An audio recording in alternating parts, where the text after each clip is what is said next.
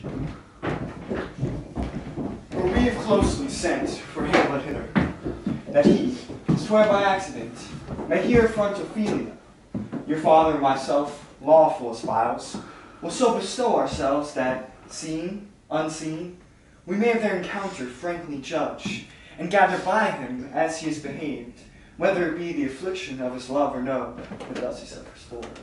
And for your part, Ophelia, I do wish that all your beauties be the happy cause of Hamlet's wildness. So shall I hope your virtues bring him to his wonted ways again, to both your honors. Good sir, I wish it may. Ophelia, walk you here. Gracious, so you please, we will bestow ourselves. I read on this book that show of such an exercise may color your loneliness. We're oft to blame in this. 'Tis too much proved that devotional vesture and pious action is sugar over the devil himself. Oh, 'tis true. How smart a lash that speech doth give my conscience. The harlot's cheek, beauty with plastering art, is not more ugly to the thing that helps than is my deed to my most painted word. O heavy bird. I hear him coming. Let's withdraw, my lord.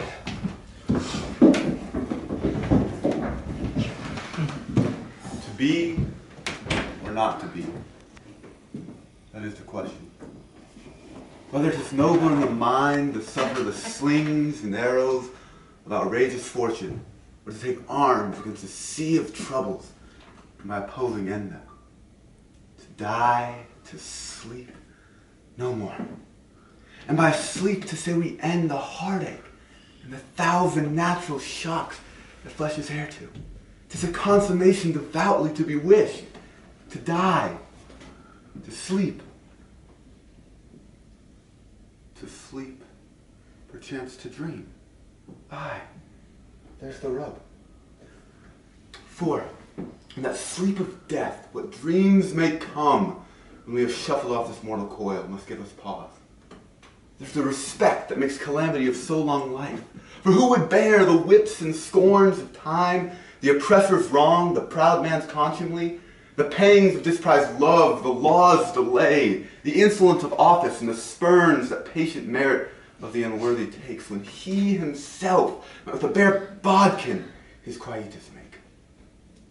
Who would these fardels bear to grunt and sweat under a weary life, the dread of something after death, the undiscovered country from whose bourne no traveler returns, puzzles the will.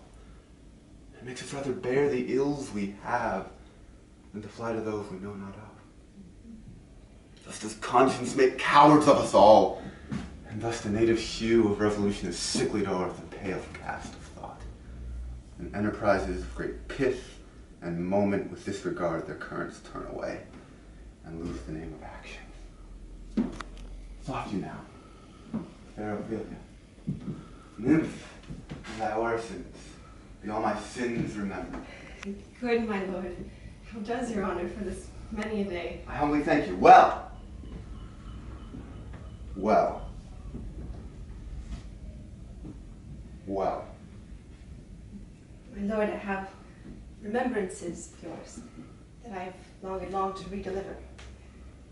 I pray you now receive them. No. No. I never gave you aught. My honored lord, I know right well you did, and with them words of so sweet breath composed as made the things more rich. Their perfume lost, take these again, for to the noble mind, rich gifts wax poor when givers prove unkind. There, my lord. Are you honest? No. Are you fair? What need your worship? That if you be honest and fair, your honesty should admit no discourse to your duty. Could beauty, my lord, have no better commerce than with honesty? Aye, truly. For the power of beauty will sooner transform honesty from what it is to a bawd than the force of honesty can translate beauty into its likeness. This was sometime a paradox, and other times give it proof. I did love you once. Indeed, my lord, you made me believe so. You should not have believed me.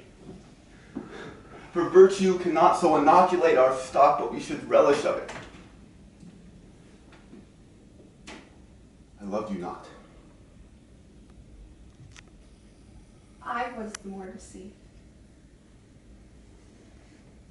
Get thee to a nunnery.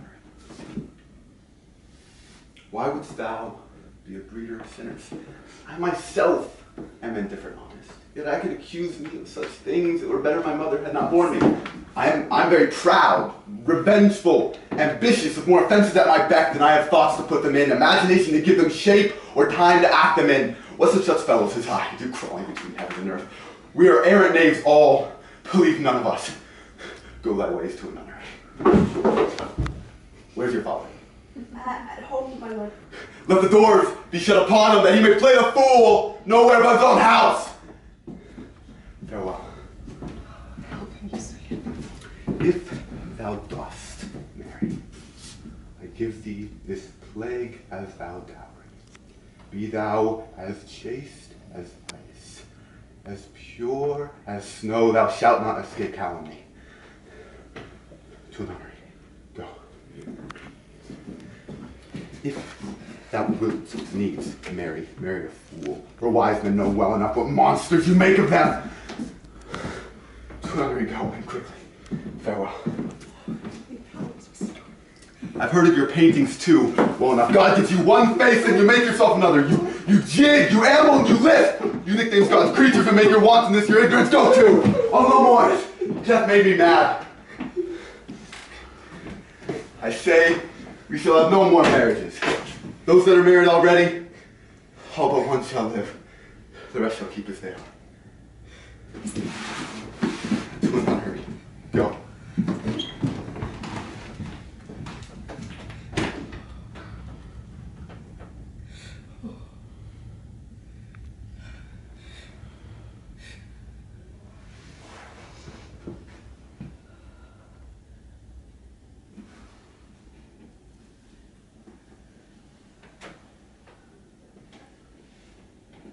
What a noble mind is here o'erthrown. The courtiers, soldiers, scholars, eye, tongue, sword.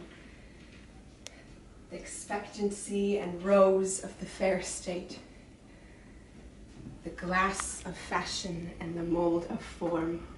The observed of all observers, quite down.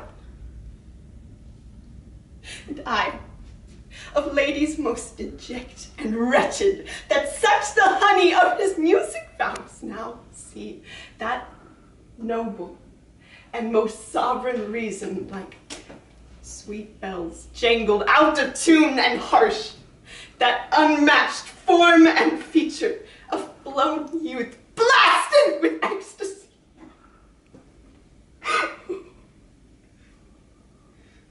Woe is me to have seen what I have seen.